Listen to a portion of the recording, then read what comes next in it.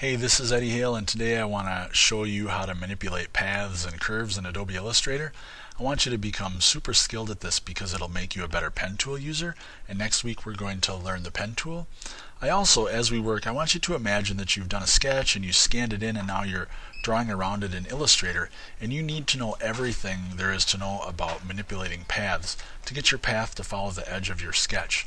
So we're going to make a couple of practice shapes here. I'm going to draw a square and I'm going to draw a circle, and I think you should pause the tape and draw a couple of shapes to play with also. I think you should pause the tape a lot and practice the techniques that I'm showing you here.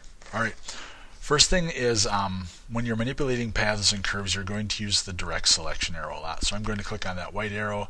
I'm going to click on the edge of this circle. Let's talk a little bit about anatomy. This is a path right here. This is an anchor point. This is another anchor point down here. And these two things are direction handles. On a curved path like this, there will be direction handles. This path here does not have any direction handles. Path, anchor point. Okay, so back to this one. I've got 8 or 9 skills I want you to learn.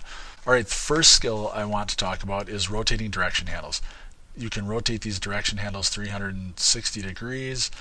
And what they do is they tell the path which way to enter the anchor point and which way to leave the anchor point before some other anchor point affects their curve. So rotating direction handles. Skill number 2 is changing the length of the direction handles.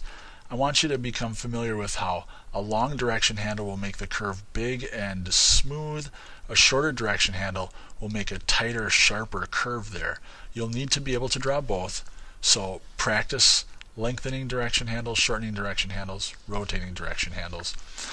Skill number 3 is moving anchor points. Sometimes you're trying to get the curve to follow the sketch or the path in your mind and you just can't get it to work until you move the anchor point. Maybe the anchor point is just in the wrong place.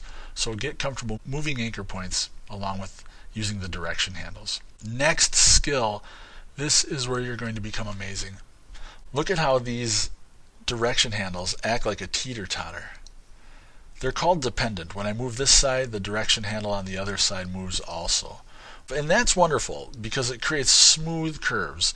So you need these kind of direction handles. But what if I want to break this direction handle here? I want a corner point here instead of a curve. How do I grab this one without moving that one? Well, there's this tool called the Convert Point tool. It's hidden under the Pen tool, Convert Anchor Point tool. Watch how when I grab this direction handle and move it, the other one doesn't move. I've broken the teeter-totter. Isn't that neat? Now, Ed's big rule of the Convert Point tool is once you use it, get out of it. Go back to the direct selection arrow. That's the tool you use for adjusting curves, not the Convert Point tool. The Convert Point tool breaks the handles, and then you get out of that tool. Why do I feel so strongly about that? Let me show you skill number 5 and try to convince you that that's a good rule. Back in the Convert Point tool, if you have a curve point and you want the direction handles to go away, you can click on an anchor point with the Convert Point tool and the direction handles go away. If I click on this one, the direction handles go away. I'm left with a straight line segment. If that's what you want, a straight line, it's a nice skill to know, getting rid of the direction handles with the Convert Point tool. But what I don't want you to do is I don't want you to accidentally try to select an anchor point. If you want to select this anchor point to adjust the curve handles and you try to select it with the Convert Point tool, the direction handles go away. I'm going to hit Command Z to bring back some of my direction handles. So the direct selection arrow is the tool to use for selecting an anchor point, not the Convert Point tool.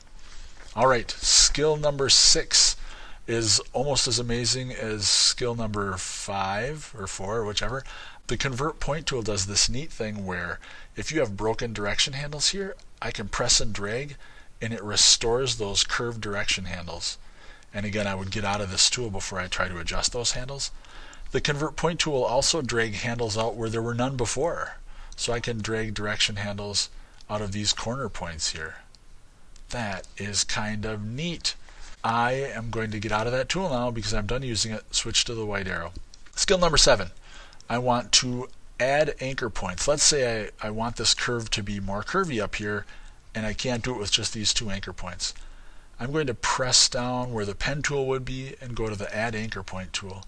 And if I click along this path, I'm adding anchor points where there were none before.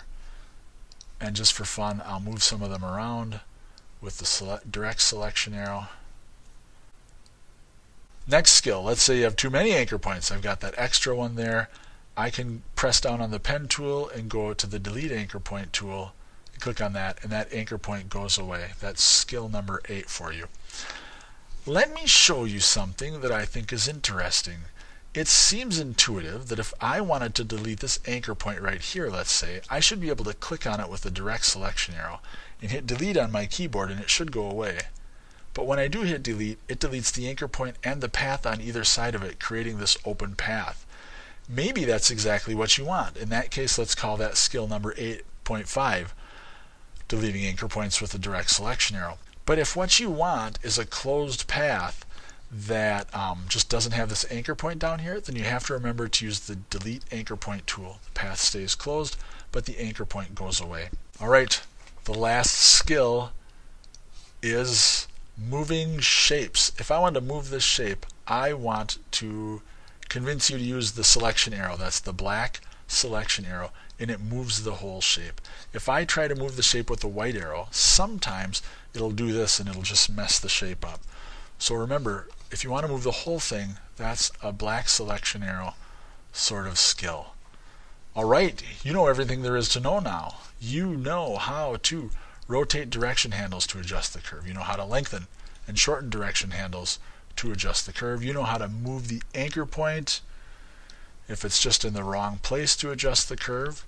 You know how to break direction handles with the convert point tool, if that's what you want to do. You know how to restore broken handles and make them curvy again, or drag direction handles out where there were none before.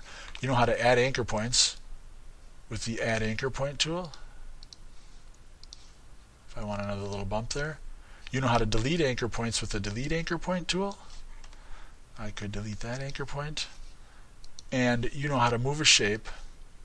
If you want to move this shape, you'd use the black arrow. So there, you know everything there is to know about manipulating curves and paths, and the really neat secret is you could draw any shape you want just by starting with a basic shape and manipulating it with the skills that I showed you in this lesson. Alright, I think you should consider watching my next video, which I'm going to call How to Be a Path Adjusting Power User. Alright, thanks, bye.